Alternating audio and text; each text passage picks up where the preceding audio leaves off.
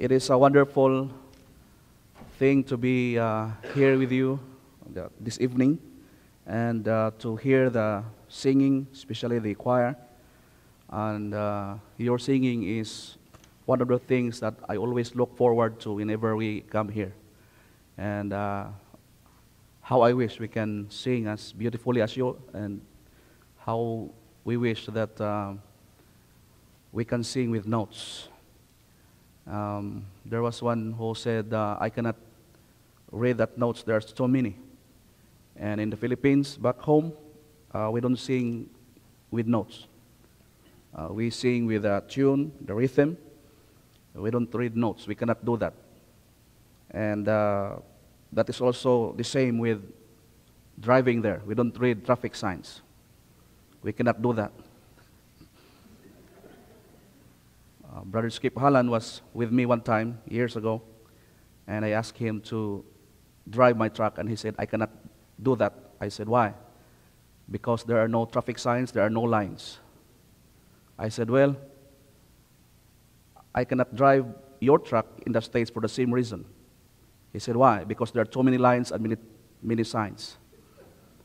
And he said, how can you drive when there is no line on the middle of the road? I said, you imagine the line. And so, same with singing, we imagine the notes.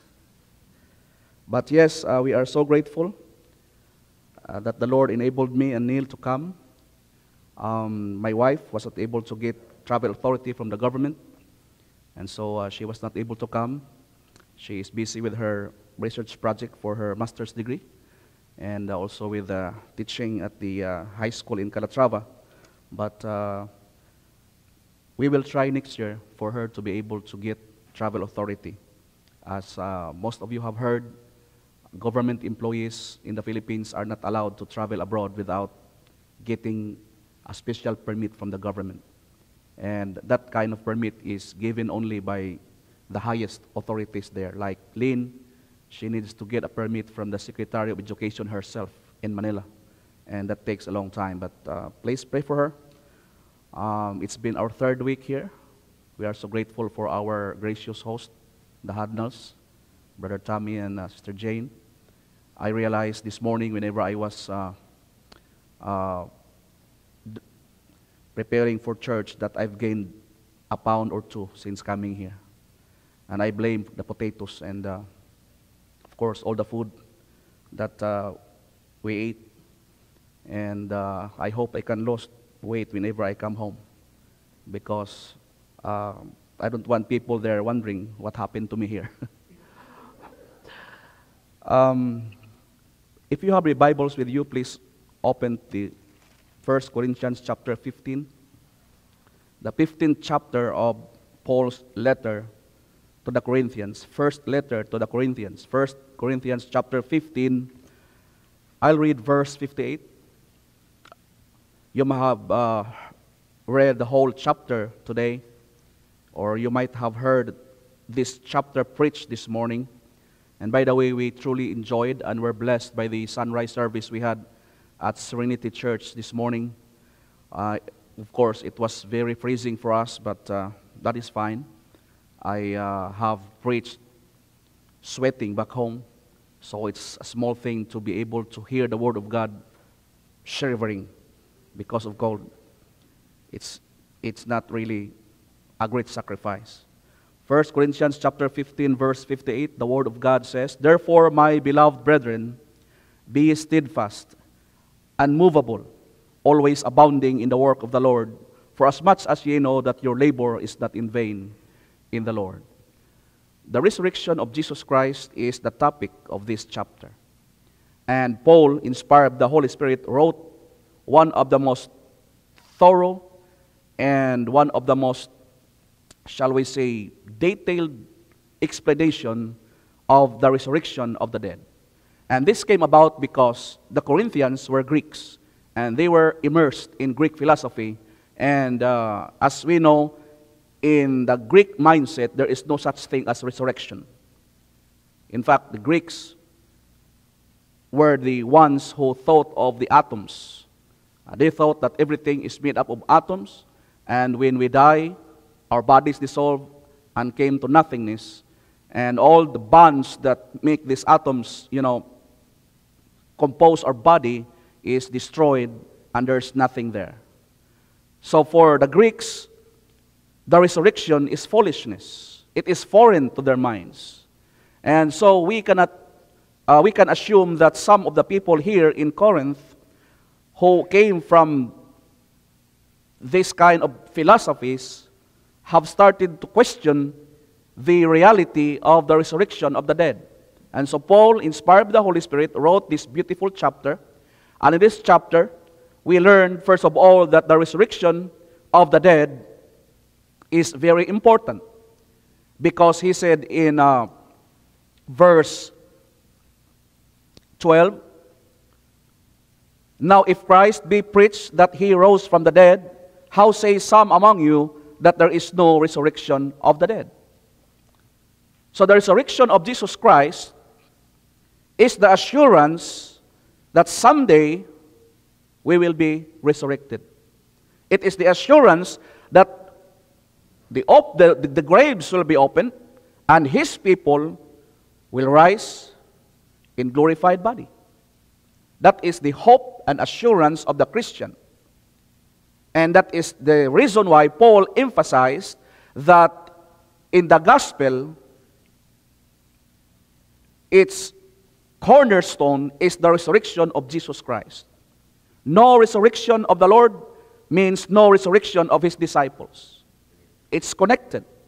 The assurance of our resurrection is connected and founded upon the resurrection of our Lord. And Paul, in this chapter, tells us that the resurrection of Jesus Christ on the first day of the week is a fact in history. It is not a myth. It is not a made-up lie. It is not a fable. It is a fact in history. It happened. It's real. And Paul challenged his readers to ask those who saw the Lord after he was risen. In verse 6, he says, "After that he was seen of above 500 brethren at once." Now, Paul was a doctor of the law. He was trained by the Pharisees to use reasoning and logic and weigh the evidence. And you can see here that Paul challenged his readers, especially those who are in Corinth, who question the resurrection, to weigh the evidence for the resurrection of Christ. He was challenging them to ask those who have seen the Lord after he was risen. There were more than 500 of them. And he said, "Of whom," in verse 6, "the greater part remain unto this present, but some are fallen asleep." I would like to say this with a grateful heart. Our faith is not a blind faith. Biblical Christianity is not based on lies and assumptions and made-up fables. Our faith is not a blind faith. Our faith is based on facts. The resurrection of Jesus Christ is something that is a settled fact in history. Now, of course, we came across critics. I was reading Fox News. There was an article there about the resurrection, and I read all the comments, and there were so many there that questioned it. Someone said it's a myth. It's made up lie. It's a fable. It is something that was made up by the apostles so that they can proclaim a new religion. Well, Paul was a Jew. He was a Pharisee. He was a doctor of the law. He was trained in logic. He was trained in reasoning. And you can see the wonderful change, the radical change that happened to him whenever he was on his way to Damascus. Now, can you explain that change if Jesus Christ was indeed not risen from the dead? Can you explain that change if it is a lie that the resurrection did not happen? I don't think so. Paul was a persecutor, and now he was the persecuted. Paul lost everything whenever he got converted. He lost his position in the Sanhedrin. He lost his power, his wealth, his influence. He lost many friends. Now, can you explain that? If the Lord is not resurrected, if Paul was not convinced that Jesus was indeed risen from the dead. I cannot think of any other explanation. The proclamation of the resurrection was done in the very place that our Lord was crucified, in Jerusalem. And anybody with an honest mind and an open heart can check if this story is true.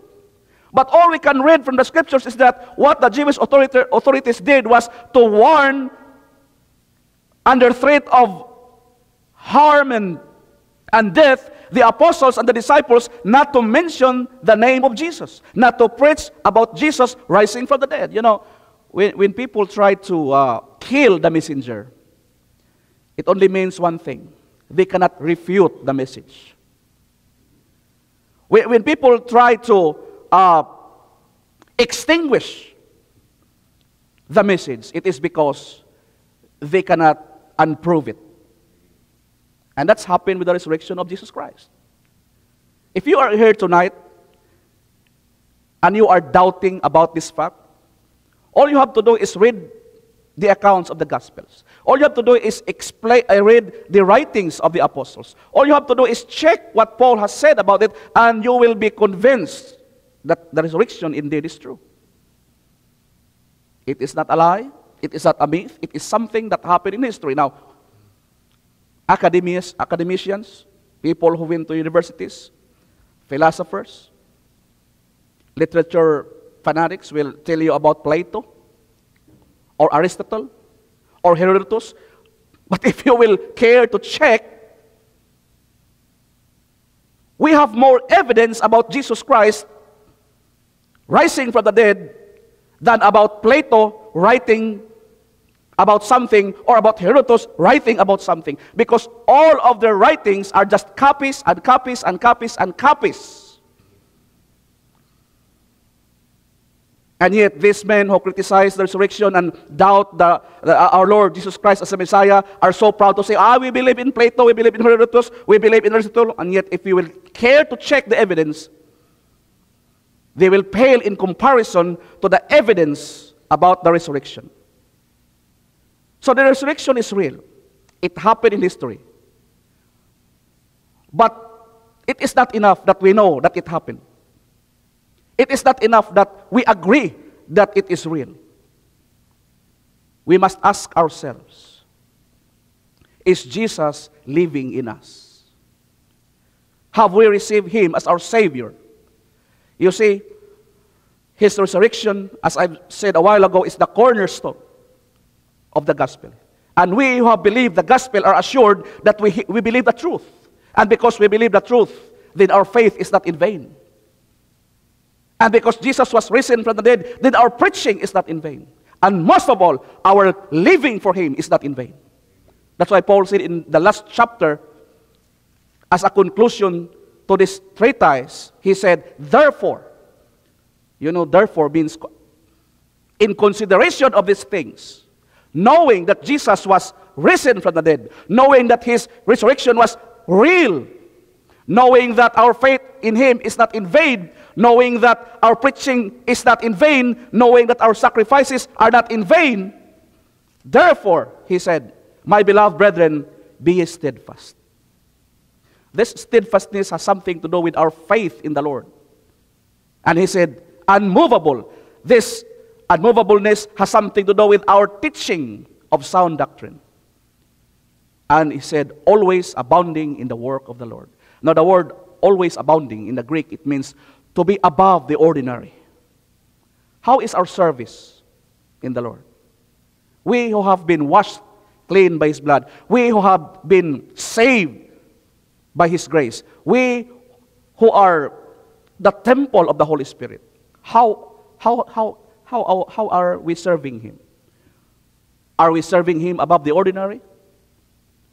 Or we are just giving Him our excess time, our excess money, our excess energy? Paul said, since the resurrection is true, then you have to understand and realize that our labor is not in vain in the Lord. You see, you read of those missionaries, especially those who went to the foreign countries. I love reading biographies of these missionaries. I've read about Adoniram Judson. The other day, we went to William Carey University. We went to this small museum about that great missionary. We learned many things about his life. He was a great man of God. I've read about David Brainerd, that great missionary to the Indians. I've read about the 4 missionaries who went to the Auca Indians in Ecuador, led by Nate Saint and Jim Elliot. They sacrificed their lives to the Lord. Why?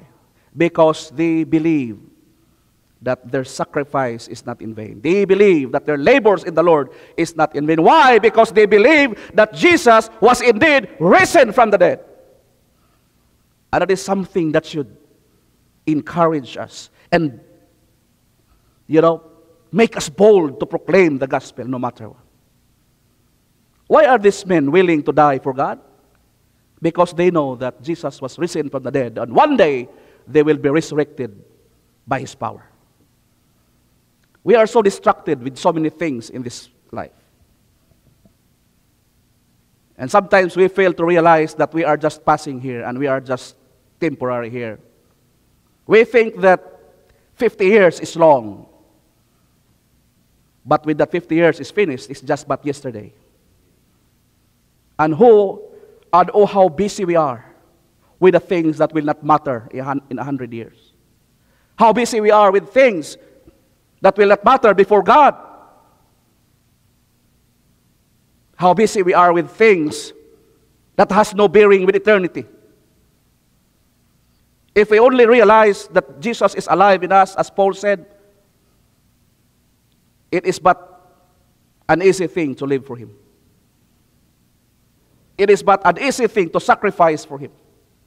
It is but an easy thing to give our lives for Him, because we know that our labor is not in vain in Him.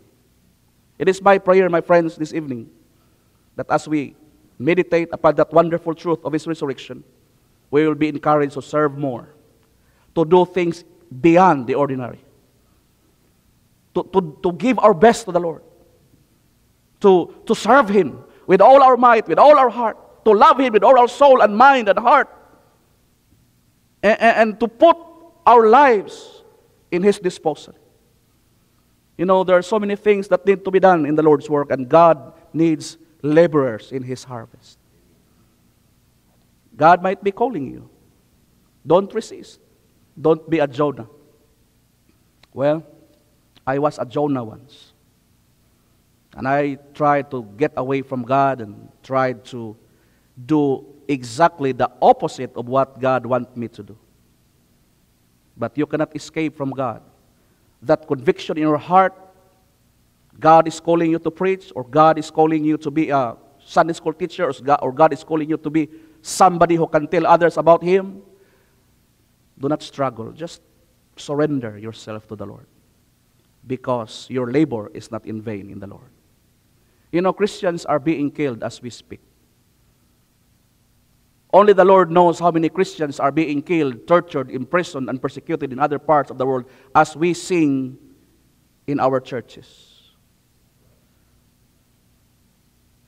A couple of years ago, I came across this article in the news, in the internet, about these people. They are Christians somewhere in the Middle East, and they were in cage. If I remember it right, there were 6 of them, all men. They were put in a cage by Muslim extremists. And they are being thrown into the sea in that cage. Now, I try to put myself in their place. What will I feel if I am one of those who were in that cage? How will I meet death in the hands of those evil people? There was a video on that in YouTube. I saw it. These men were singing as they were thrown into the sea until they could not sing, until they could sing no more. And they all died. You see, persecution is sometimes a blessing. Because there are people that may hear us preach, or may hear us tell them about the Lord, and yet they are waiting for something in our life to prove that we believe what we preach. And sometimes persecution brings the best in us. And of course, sometimes the worst in us. But if you are a child of God, a saved, born-again Christian, I believe that God will give you the grace to face persecution with peace and joy, knowing that death has no power anymore on us, knowing that death is just an open door to another life with God, knowing that if we are absent from this body, we will be present with the Lord. Do you have that assurance tonight? I hope you have. But if you are here and have not possessed that assurance, I will tell you this. All you have to do is believe on the Lord Jesus Christ. As simple as that. You know, people back home, during the Holy Week, especially last Good Friday, I've seen videos of some men getting crucified, and some men flogging themselves while walking under the hot sun. Why? Because they believe that by doing that, by hurting themselves or by having themselves crucified, they will be forgiven of their sins. That is blasphemy. That is a mockery of the real sacrifice that Jesus did on the cross. There is no need for us to do that ourselves, because what Christ did on the cross is sufficient for the salvation of all people and is sufficient for the forgiveness of all our sins. All you have to do is believe on the Lord Jesus Christ, and thou shalt be saved. As we sing a verse of the song this evening, if whatever is in your heart, you can come and I can pray for you.